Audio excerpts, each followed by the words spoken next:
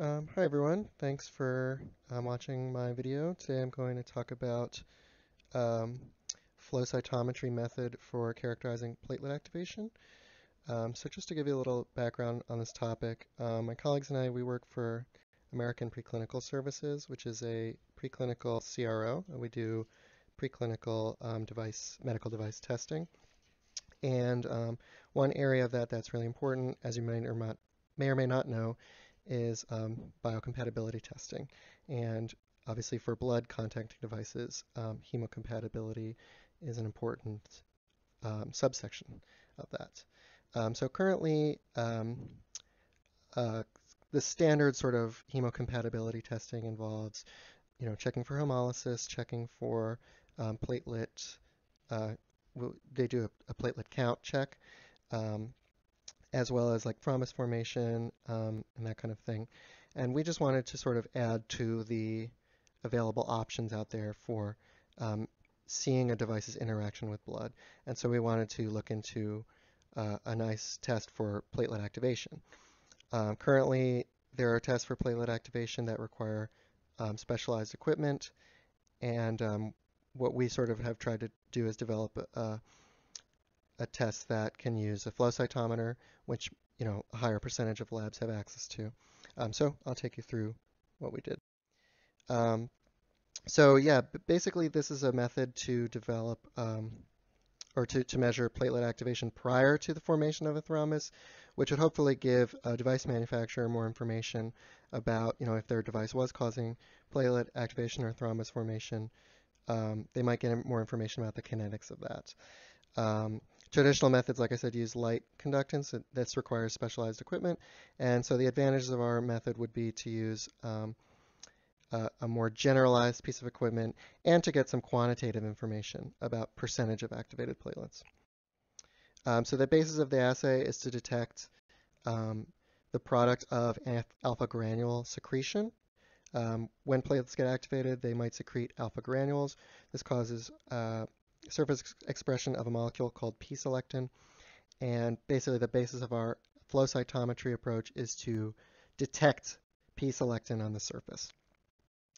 This is the basic steps of the procedure. We use fresh human blood from a donor. We collect in sodium citrate tubes, which is what we found to be the best. We process this blood to platelet-rich plasma using a slow centrifugation with a very gentle deceleration. This forms like a layer of a platelet-rich plasma just above the interface with the red blood cells. From there, we remove that plasma. We add it to our articles. So these are, in our case, we're using some reference materials just to test how this assay works. But in a real test, this would be the medical device that's been prepared. We incubate it with antibodies, and then we analyze that on the flow cytometer. So this is some example data of how it looks coming off of the flow cytometer. We first do an isolation of a pure population of cells. That's kind of what this is depicting in the upper left corner.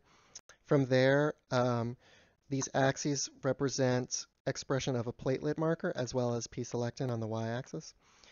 So the further along the y-axis it is, the more positive it is for p-selectin, therefore the more activated it is. And you can see that depicted as a histogram in the lower right corner. So we draw a gate to determine the percentage of activated cells. Here's just some summary information about the data collection that we've done. We performed this test with some reference materials to try to identify some positive and negative controls that could be used in a real assay.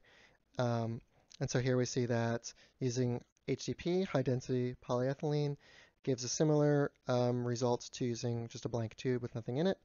And similarly, latex and black rubber are sort of robust materials that give a positive response between 60 and 80% activated platelets. Meanwhile, we use a chemical agonist, ADP, adenosine diphosphate nucleotide, which gives nearly 100% activation of platelets. We also measured the selection of anticoagulant, the effect of anticoagulant selection on this test. And we compared citrate, which are these gray bars, to heparin on the black bars. And we basically see that for black rubber, which we ended up selecting as our go-to positive control, citrate provides a much higher level of activation above baseline.